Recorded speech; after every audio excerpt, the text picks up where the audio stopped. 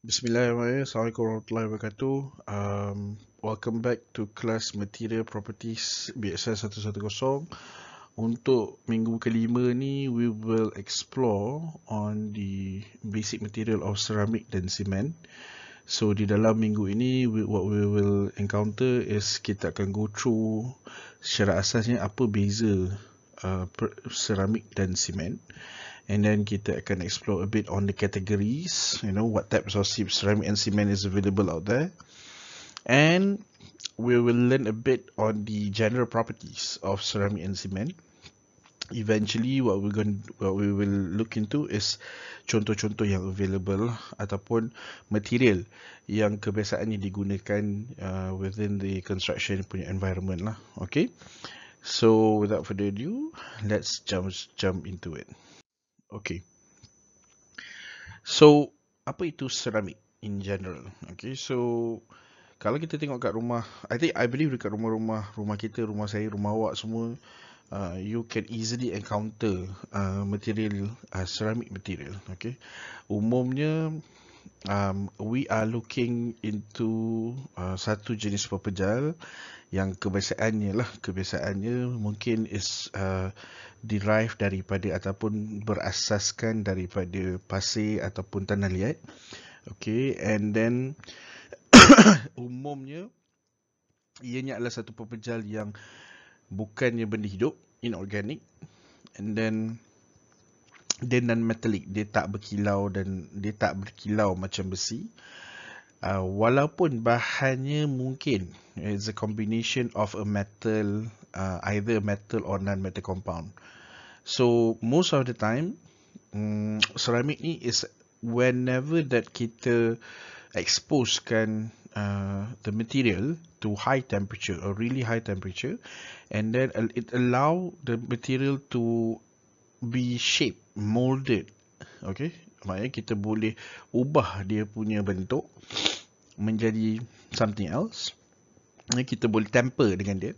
Okay, and then eventually bila dia akan mengeras lah selepas dia dipanaskan on exposed to this high temperature. So kalau kita relate lah dekat rumah kita, banyak bahan yang sebegitu. Okay, mungkin kalau dulu kita boleh nampak bekas-bekas air, mangkuk, jar dan sebagainya yang diperbuat daripada diperbuat daripada tanah liat, tembikar and so on lah. So kalau kita relate, I believe that mungkin sepanjang hidup kita ni, termasuk saya ke awak ke, mesti punya ada pengalaman satu, at least sekurang-kurangnya satu lah, kita terpecahkan mungkin barang-barang mak kita ke, contohnya kan kaca ataupun pasu dia, okay, so on. Mungkin macam contoh pasu yang dekat luar sekali tu pun, okay. Ini adalah, saya percaya semua orang pernah melalui pengalaman tu, okay.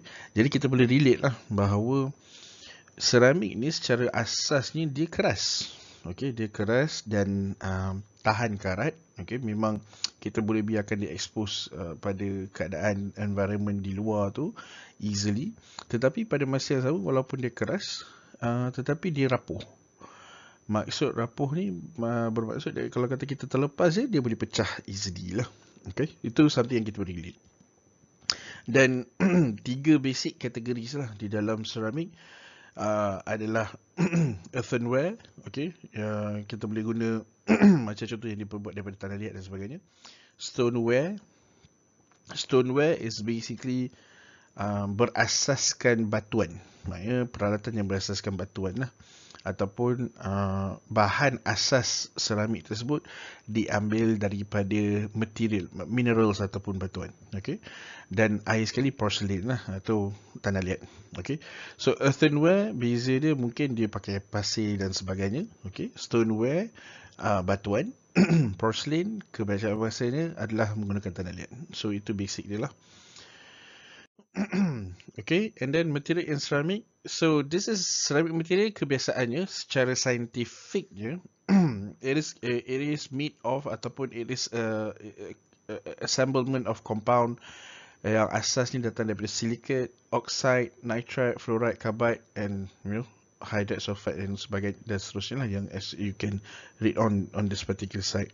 So ada juga yang asas datang daripada various form of metal, okay, depending on ni lah, keperluan dan juga composition yang diperlukan lah di dalam seramik tersebut. So it is varied in orang kata apa, dia punya chemical compound. It's a combination of different material. So obviously because of the different combination of different material, so it is basically using chemical bonding lah, ataupun ionic ataupun covalent bonding yang menggunakan exposure, yang memerlukan bahan-bahan tersebut di-expose kepada high melting temperature, okay, ataupun high temperature, yang kita akan boleh manipulate ataupun kita boleh gunakannya. Once dia reach dia punya melting point, dia cair dan kita boleh olah semulalah penggunaan dia. So kalau kita tengok there is actually a lot of orang kata apa, contoh yang kita boleh take example, and I think if you rajin tengok from YouTube dan sebagainya, you can easily find there's a lot of manufacturer yang banyak menggunakan ceramic base, okay, kilang buat pasu, kilang buat orang kata apa, pinggan mangkuk. So this is contoh-contoh yang you boleh tengok lah, and how the manufacturing of a ceramic material can be, apa, kita boleh tengok lah. Okay, and then general properties of ceramic. Okay, so it's a high melting point. Obviously, kita boleh nampak that dia punya level of melting point, dia ada beza antara you panaskan satu-satu bahan ceramik, dia terpecah because of pengembangan, dan dia melt. So itu memang an obvious difference. Okay, so you can actually, kalau you tak faham, you boleh try check online ataupun check dekat YouTube. Memang visually lah you akan senang nampak. Ada certain ceramic material yang bila dia kena panas, dia akan expand, dia akan mengembang dan dia akan pecah. Itu bukannya melting point. Okay, melting point is bila takat lebur. So takat lebur dia mesti melted. So it goes higher than that. It goes higher than that. Dia akan cair menjadi liquid. Okay, into into the state of liquid. Into the state of liquid. Okay, so then kita boleh ni lah. So that is high melting point, and then it possesses great hardness and strength. Okay, normally ceramic have always ada certain level of hardness. Okay, dia keras, tetapi pada masa sama jangan lupa dia always brittle. Kebanyakan masa ni dia brittle. So walaupun dia keras, tetapi kalau to a certain point, if you exceed dia punya tahap hardness dia, it will eventually break down lah. Okay, durable. Basically durable maksudnya long lasting and hard wearing. Kalau kita tengok kat pasu, kita relate pasu rumah mak kita. Pasu yang warna coklat tu kan. Kalau kita tengok dekat luar, dia memang boleh kita exposekan kepada environment persekitaran luar, dan even after some time pun pasu tu masih lagi kekal macam tu, because there's no durability. It's a very strong, very hard. Okay, it has long lasting, dia tak akan berlumut, and obviously tak berkarat lah. Alright, excuse me. So the next one adalah low electrical and thermal conductivity. So kalau you tengok bahan ceramik, obviously kalau kita cuba alihkan elektrik, memang keboleh aliran bahan ceramik itu memang sangat rendah lah.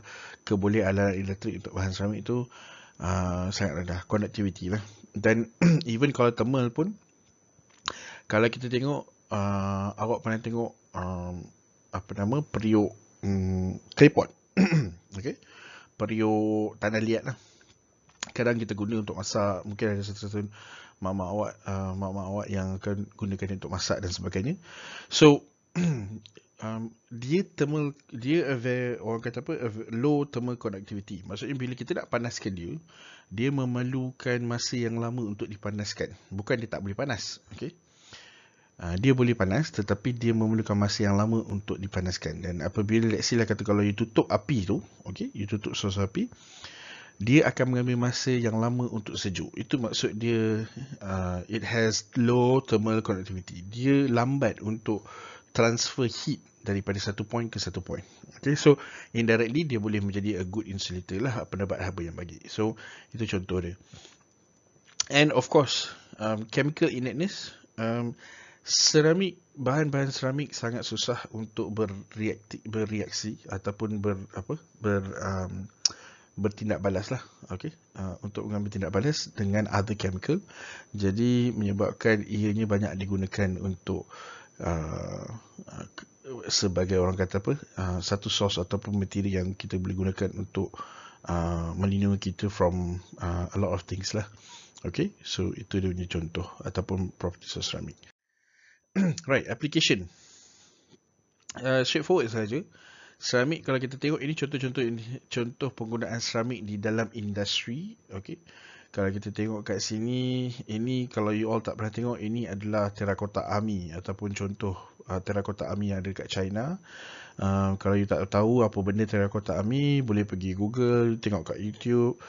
So this is the time that you can actually use this sorts of information di ujung jari untuk learn something new. So this is a terracotta army, okay, di China. Right. So asas dia ialah all of this. Sebenarnya kalau kita tengok ini terracotta. Semua ini diperbuat asasnya daripada tanah liat. Okay. So daripada tanah liat yang digunakan sebagai roof shingles ataupun kepingan bumbung. Okay. Kalau kita tengok sini lah. Okay. Yang ini pula kita nampak dia sebagai genting atap juga. Okay. Salah satu daripada different type of genting genting bumbung lah. So kalau kat atas ni kita nampak dia, yang ni kebanyakan kalau kita tengok rumah-rumah lama atau mungkin tempat-tempat bersejarah, macam contoh di dalam konteks Malaysia ni, you boleh senang nak nampak dia di Penang, di Melaka, di kawasan-kawasan shop lot yang lama-lama tu. Awak boleh tengok dia menggunakan terracotta tiles ni lah sebagai dia punya bumbung. Okay. Atau kalau mungkin yang duduk di KL, saya boleh recommend awak pergi tengok dekat rumah penghulu Abu Seman di Bandar West Malaysia. So dia ada juga penggunaan rumah Melayu yang ada penggunaan terracotta tiles macam ni lah. Okay. So terracotta tiles is actually quite interesting. So this is something I encourage you to have a look lah. Okay. And then kalau kat sini kita tengok dia dalam penggunaan rumah moden, kita tengok genting bumbung kita. Okay. Ianya diperbuat daripada seramik. Okay, but it's a different type of ceramic berbandingkan terracotta. So it's a different composition, a bit more modernized. Okay. So yang ini pun masih lagi terracotta. Yang ini pula adalah seramik yang digunakan untuk piping system. Certain piping system masih lagi menggunakan seramik, especially yang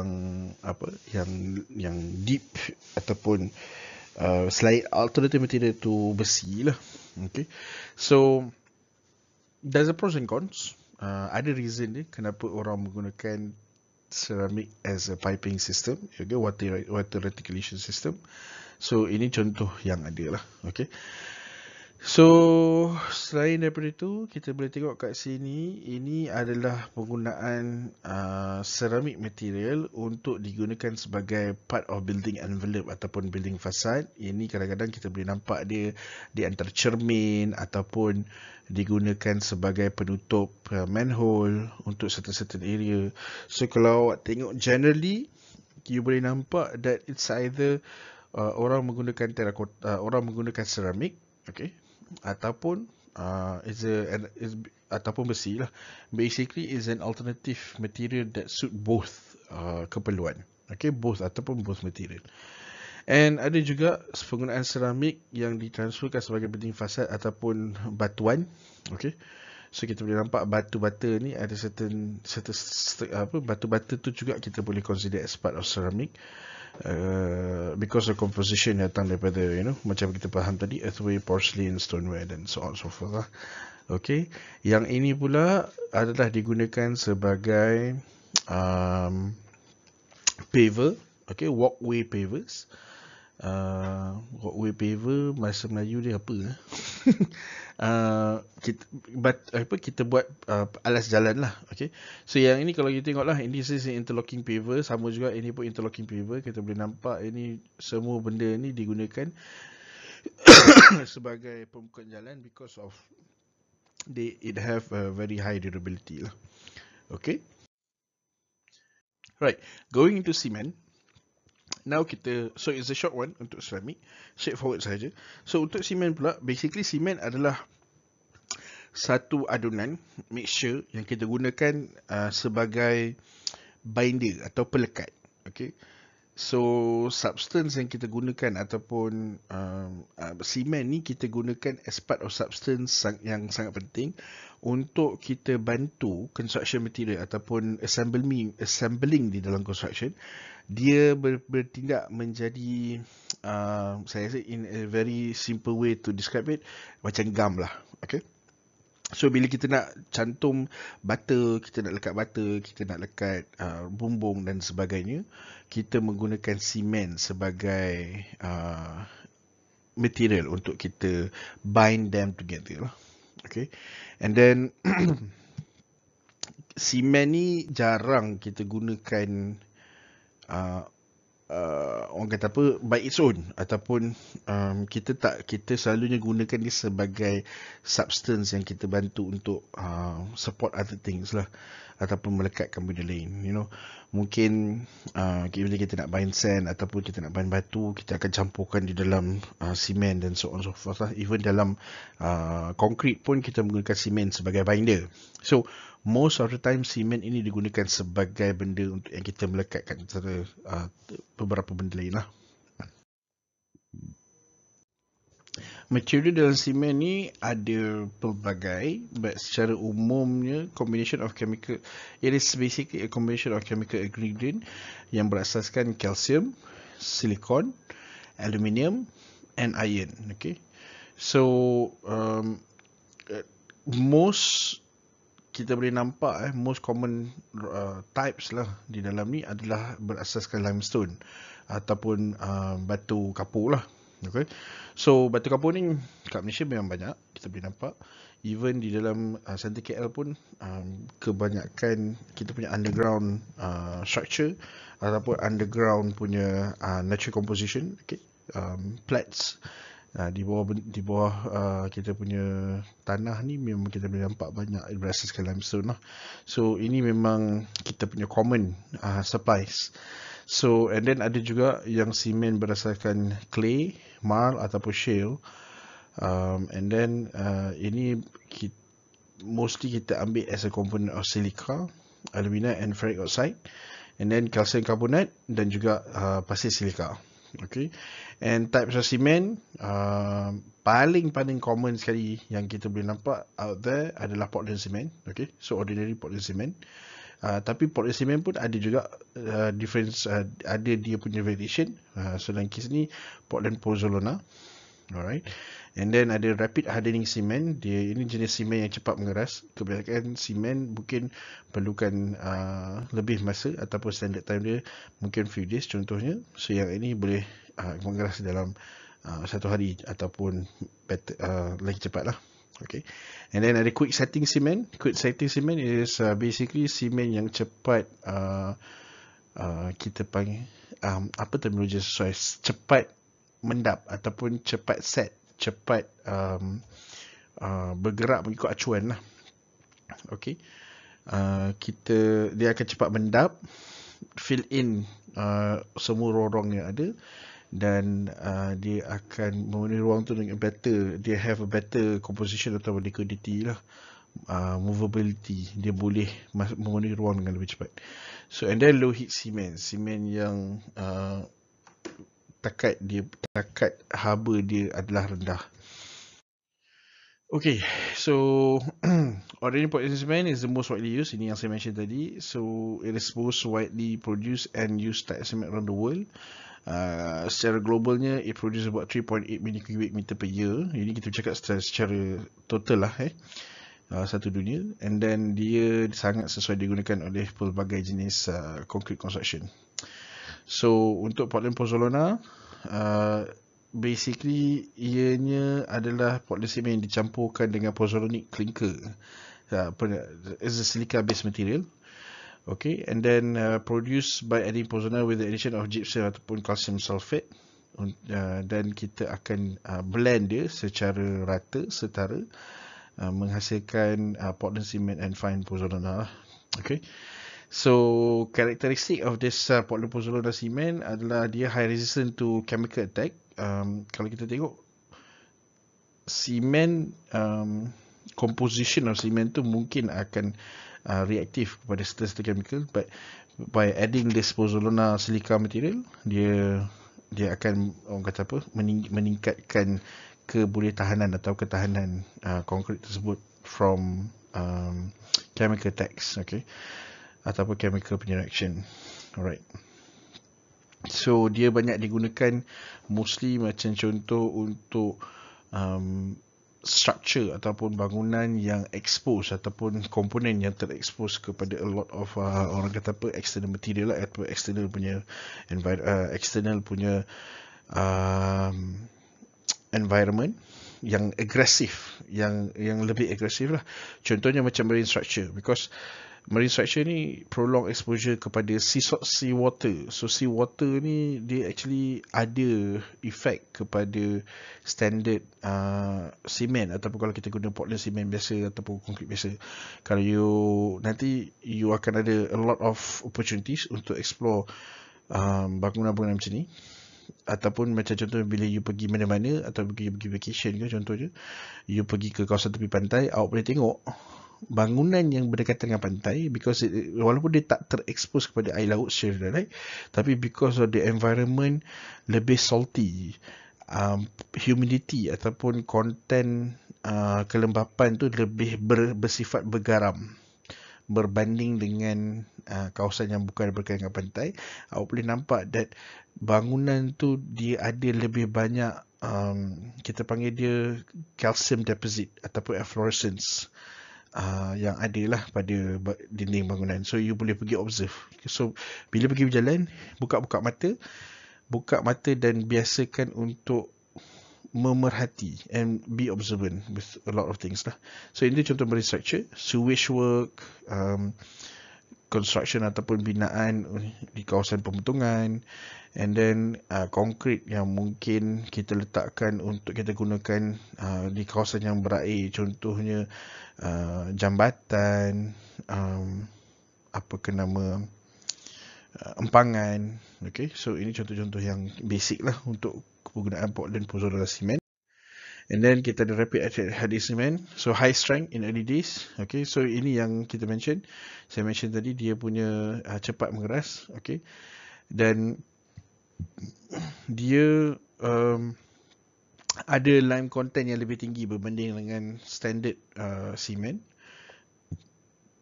Limestone yang lebih tinggi, nilai kapur yang lebih tinggi, quantity kapur. So high content, and then grinding dia ataupun rupa dia lebih halus berbanding standard ordinary Portland cement lah. Okay, so strength of rapid hardening cement 3 days, similar to 7 days strength of OPC with the same water cement ratio. So awak pun dah belajar, okay, dah dieksposkan macam mana ratio cement dan sebagainya. Okay, so kalau kata 7 days untuk OPC, okay, so yang ni menggunakan 3 hari saja. So ini contoh yang berbeza lah yang saya mention tadi. So dia lebih cepat lah. Okay, so of the advantage of the cement pot can be removed earlier. Dia mempercepatkan proses construction, tetapi kena ingat, walaupun dia menggunakan dia mempercepatkan proses construction, mungkin boleh bantu jimatkan kos acuan dan sebagainya, tetapi penggunaan ataupun harga rapid hardening cement tu pula yang kita kena consider lah, berapa mahal dan sebagainya. Itu satu analisis yang you kena buat lah, perbandingan yang kena buat whenever that orang kata apa, basic understanding yang you perlu bandingkan Okay, walaupun you boleh jimat certain area, tapi berapa pula cost nak membeli simen macam ni. Contoh macam tu lah. Okay. And then kita ada quick setting cement, macam kita mention tadi. Difference between quick setting cement and rapid cement adalah satu, dia set earlier. Macam saya mention tadi, bahawa dia cepat memenuhi ruang-ruang yang ada di dalam acuan, lebih cepat berbanding dengan simen-simen lain. Okay, dan dia membantu untuk juga bantu untuk mengeras dengan lebih cepat, dan juga dia mengurangkan macam risiko nak akan ada honeycomb. So itu isu yang common lah yang berlaku. Okay, and then because of dia boleh cepat mengering juga sebab dia kurang guna air. Okay, use water works to be completed in a very short period. So kita nak cepat dia, and then bukan kurang guna air. Maksud saya, kita gunakan quick setting cement ni bila kita nak guna kat tempat yang kita perlu cepat siap dia perlu cepat kering dan dia perlu cepat mengeras. Contoh kat kawasan yang mungkin prone dengan air, expose kepada water dam, ataupun contohnya you nak buat base ataupun tapak untuk kawasan yang mungkin tepi sungai, construction bridge asas kepada ataupun tapak asas kepada jambatan yang you nak buat, dan contohnya macam tu lah. Okay, sebab dia ada element of speed yang kita perlukan. Okay, and then kita ada low heat cement is prepared by maintaining percentage of tricalcium aluminate, increase portion ni. Okay, so dia menyebabkan konkrit tersebut, low heat cement is basically konkrit tu boleh mengeras ataupun akan cepat mengeras dengan hanya walaupun dia tak memerlukan orang kata exposure kepada environment yang panas. Logik dia, bila kita ada simen, kita nak mengeras ni, kita kena dia panas, berangin dan sebagainya, macam kita keringkan baju. Tetapi low heat cement is basically bila kita gunakan simen ini, dia tak perlukan cahaya exposure kepada heat yang tinggi, so dia mudah nak mengeras. Okay. Pada masa yang sama, untuk komponen yang mungkin sensitif kepada kawasan-kawasan yang yang memerlukan, orang kata dia memerlukan heat yang kurang. Maksudnya kawasan yang terlindung, you tak nampak banyak exposure kepada matahari dan sebagainya. Dan pada masa yang sama, low heat cement ni dia bantu untuk mengurangkan potential untuk crack. Sebab awak kena faham, let's say kata bila you exposekan simen ataupun konkrit kepada matahari, contohnya,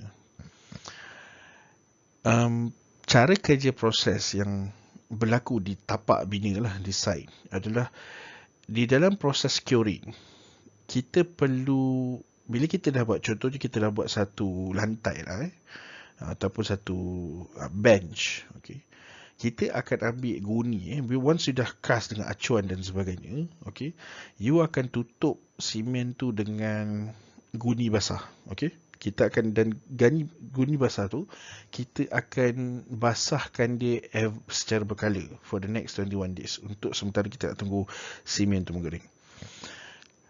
Reason dia, simen yang terlalu cepat mengering akan ada potensi untuk crack cepat, dia tak strong. Okay, jadi bila kita guna low heat cement ni low heat cement ni dia membantu untuk simen tu tak mengering terlalu cepat. Okay, jadi bila dia tak mengering terlalu cepat, walaupun dia terlalu dekat kawasan yang terlalu panas, okay, so dia akan bantu untuk control hydration ataupun pengeringan yang berlaku ke atas simen tersebut.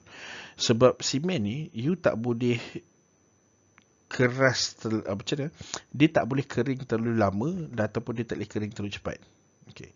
So bila dia terlalu cepat, nanti dia punya composition atau structure dia tak strong ataupun tak seperti mana yang kita nak ataupun tak memenuhi piawan yang dia. So itu reason dia kenapa kadang-kadang kita guna low heat cement ni untuk bantu sama ada kawasan tu you tak expose kepada matahari atau terlalu panas pula. So kita akan gunakan ni untuk bantulah dia set ataupun cure within the time yang mana yang possible lah. Okay.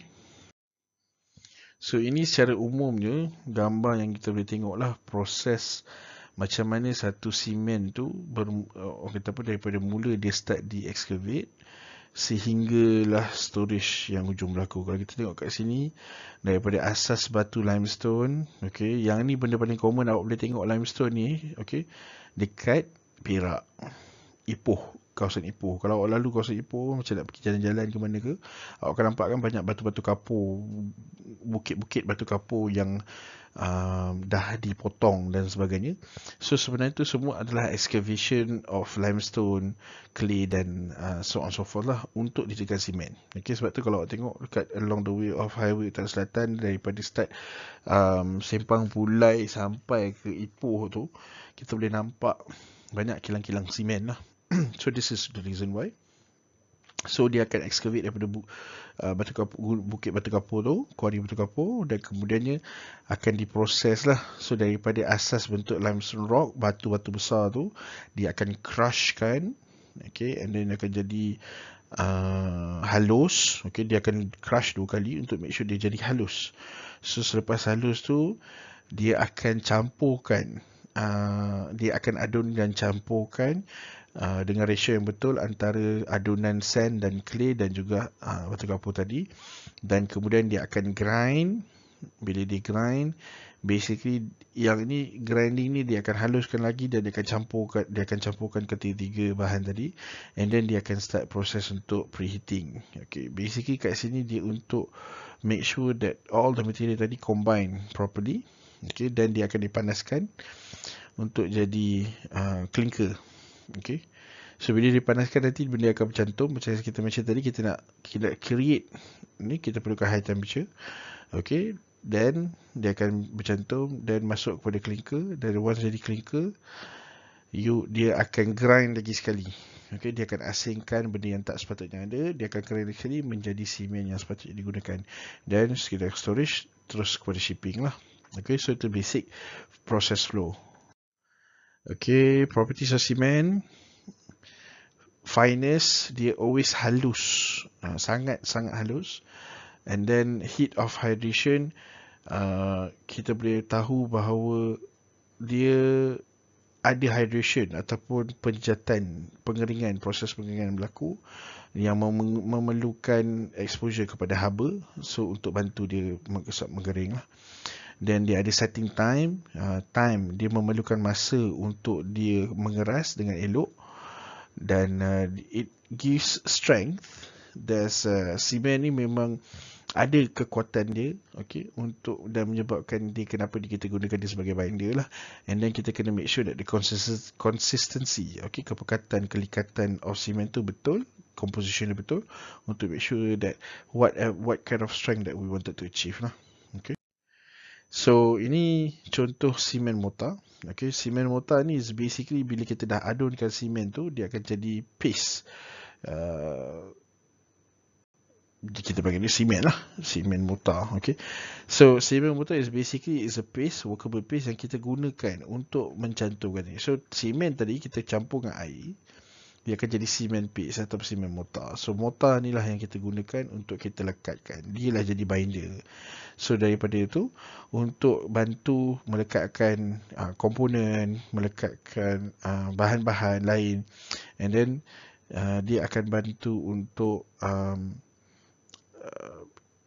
menguatkan lagi struktur dinding ataupun komponen kita bangunkan lah. Dan kebanyakan masa ni kita gunakan bilik bersama dengan butter ataupun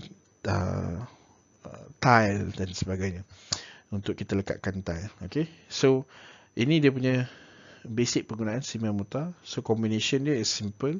Semen tadi, dan kita campurkan air dan kita ada pasir lah yang kita gunakan. So depending kepada konsistensi dan penggunaan, butter ada konsistensi yang kita perlukan yang lain. Untuk gunakan sebagai tile, kita perlukan konsistensi lain. Untuk different material, ada different konsistensi yang kita perlukan. Okay, so itu saja untuk semen dan mortar. Quite straightforward saja lecturenya. A short one. So I hope that everybody can understand this presentation just to help to help this.